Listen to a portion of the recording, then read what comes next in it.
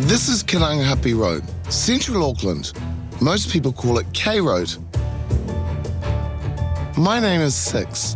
For many years, K Road was my home. I was homeless.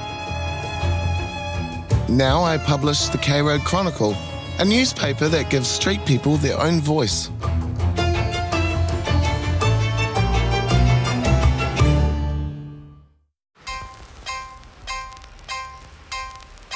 Raymond is a support worker helping look after the street community on K Road. He understands their struggles from personal experience. He used to be called Razor, and for 6 years, a small space outside a city cafe was his home. Why would you choose to sleep uphill? I mean, that's why I slept on K Road, because it's at the top. You don't have to walk anywhere. I hate hills. Why'd you choose this spot? A few reasons. First reason being it was too far for the whānau to come up by us. Yeah, that's true. And rob us while we're asleep. Yeah. The other reason was because it's well sheltered. Yeah. This was home for about 6 years. So we used to put the two seats together up here, put cardboard in there, like box it off, like a coffin, so to speak. So because it was a windbreaker.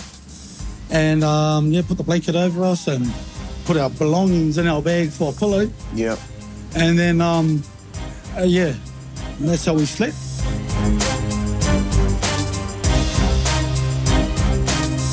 I used to come here and this was my space of letting it all go under my blanket, screaming. Yeah. What the fuck's going on here? What are you doing? And then pull the blanket down your bro. Yeah, I'm all right. I don't think people really understand the toll it takes on your mental health to be homeless. I mean, my well-being, my way of thinking about the world. I thought the world had given up on me, where I just gave up on myself. Stepping away from who Razor was to who Raymond is. Yeah. That's how I found myself again, using my name Raymond. Yeah. Don't call me Razor no more. I'm not that person. I'm Raymond. When I first met Raymond, he was volunteering as a peer support worker for LifeWise. LifeWise is a community organisation providing fundamental services for the street community. Had a job, had a partner, had a dog, had a house, everything going fine in my life. You're a machine operator in trade, yeah? Yeah, professional machine operator. Yeah. Bulldozers and diggers and stuff like that. So what was the lowest point for you? I had a loss in my life. That was what sort of took me to a tipping point. And yeah. Can you talk more about that? Yeah, sure. So I lost my mum. She was my best friend. She was my world. She was my everything. We done so much shit together. Mm. And that's about the time you got involved with narcotics. Is that correct? Yeah, heavily. Methamphetamine.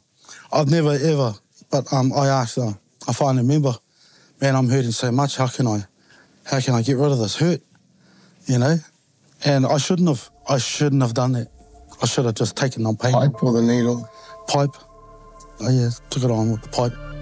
So I introduced the pipe. The same finally remember introduced how I could harden up. So I started dealing for different families, gangs, to learn things. But it wasn't dealing that led to a stint in prison. Do you mind telling me more about what led to jail? When my mum passed away in 2008, I lost my partner and everything at 2010. Ex-partner, telling me she had gone to whakatane, and then I pull into the street randomly and seeing her car there, and then of course she wasn't in whakatane. So that was a low point, finding out that after 13 years of relationship, so then I ended up in jail after doing what I'd done there. Can you say what you did? Yeah, smashed up her house, smashed up the car, smashed up her boyfriend, run him over, got done with a weapon. Never been done ever before. And 35 going to jail. To my family, I was an embarrassment, I felt. So anyway, got out of jail and had nowhere to go.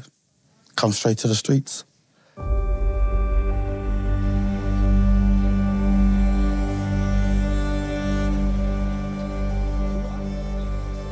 But now you've come full circle. Yeah. Now you're actually in housing. Yes. your peer support, you're helping others through their journey. Yep. Tell me about your peer support work. My peer support work, far out. Well, because of when I look back when I was on the streets, I want to make a change. When I look at the whānau on the streets, there's Razor. I need to bring him off the concrete. I need to bring her off the concrete. And to do that, since I've been here, has been so rewarding inside. Oh, just see what you've been up to lately, BJ. I was hustling around town. Oh, I've been quite depressed lately. oh, Yeah, struggling. Food and that. Financially can't properly support myself. on that note, like you can have kids we had MSD, because they're there for us, like we are, like life-wisers. So yeah, maybe later on we can, I can take you down there and sort it out for you, triple AP and all that. Yeah, man. All right, so pick yourself up and everything will be all right, positive vibes, Right, brother? Yep. PJ was staying in temporary accommodation, but has recently been housed. This brings new challenges. I actually got accommodation. It's all good having a roof over your head, but still need support for like getting a job and that, So I really want to go to work. Construction, concreting, you name it, anything. As long as it's not dishwashing. Because I don't like dishwashing. Yeah, I'm actually going to look at this job in Onehunga tomorrow. My partner's going to take me out there, and it's a recycle company, and I'm a master sorter. So hopefully things will go my way and I get that job. Put in my data of what I've done for the day. Been out, I've done my walk, and I've seen some whānau to see what their needs are.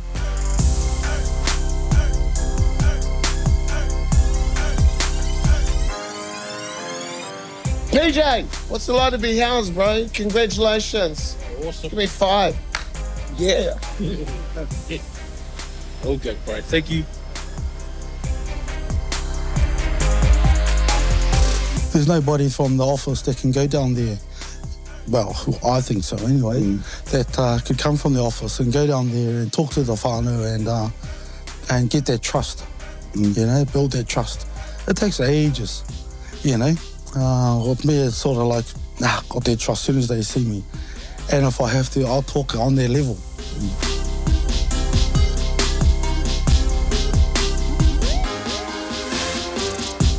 So we do all those wraparound support things, to uplift our whānau. That's what's good about being on this side of things, working and see what we can do for the whānau to pick them up, be better people, are better themselves. They feel a lot better than coming from the concrete, because yeah, it'd be tough to be on the concrete, tough as the concrete to live out here. But we try and pull them away from that. That's a different struggle thing from the concrete. But you put in the hard yards, man. I mean, I remember coming out during COVID. You guys were out there on the street, and you were, giving people food. You were helping people get accommodation. Mm-hmm. It's a big job saving the world. Do you find you take on board other people's problems? Oh yeah. My first year I got burnt out by not setting boundaries, because boundaries is what we learn later on, and you've got to go through the hard yards. Yeah. But what I say is to keep those boundaries. Don't take your work home, because it gets heavy putting that person's take and that person's take. What I mean is their person's problems, all their problems as well. Putting it in your backpack with all your problems, quite heavy. Raymond has recently had a big change in his life. You've got your family back. Yeah, I have got my son back. He was the reason I came off the streets the first time. When he was born, at the age of 40, I had my first child, and I was so excited. But I came off the streets straight away, and I was so happy. I was the happiest man in the world. And shortly after, he was also reunited with his daughter. It was my daughter's first day of school today. I didn't want to leave the grounds. I couldn't wait to come back to pick her up and find out what she had learned. And to share these moments is just, man, it's heart-filling. They are now living in a motel, which isn't ideal, but at least they are all together, and hopefully they'll be permanently housed soon. We're doing the best we can. There's so many people in line as well for housing, and to me that's just not on. There's a lot of families here that are in the same situation. 3 children in a room like this, both parents, and you could imagine that this is not what we want, what they want for their children or themselves, but they're in a situation where they just can't make a difference. I'm just blessed that I've just got them. Atua, tama, wairua tapu, anahera whono, ko mai, piki te ora, ene kai, mai, ai. Yeah.